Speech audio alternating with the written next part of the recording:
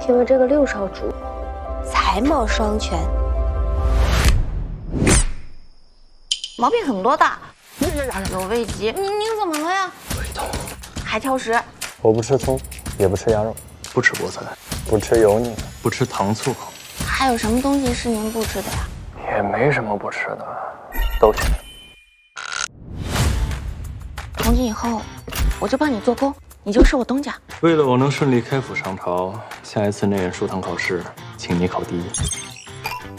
东家都开口说话，从今日起，我头悬梁，锥刺股，一定拔得头筹。我发誓。你就让百福住这种屋子？少主做事就是周全。好像自从认识你之后，以前觉得难吃的东西都变得好吃了。咱们少主不吃虾仁。谢谢。不用谢。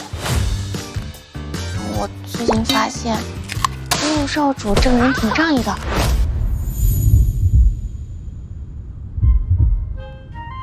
默默深知内院女子不易，何必如此为难呢？这花插的，谁家插花放葱啊？这蔬菜也算是跟花草同类，也有几分野趣。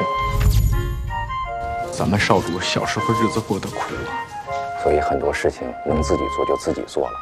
多嘴。你是不是就故意要引起毛的注意啊？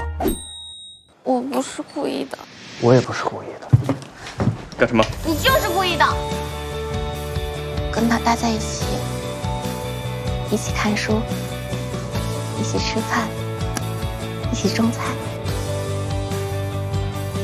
我很安心。你真像我一样。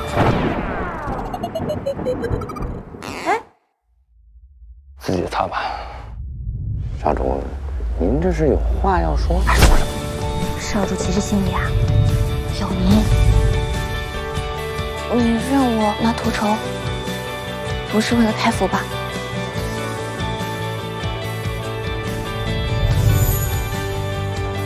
我喜欢你。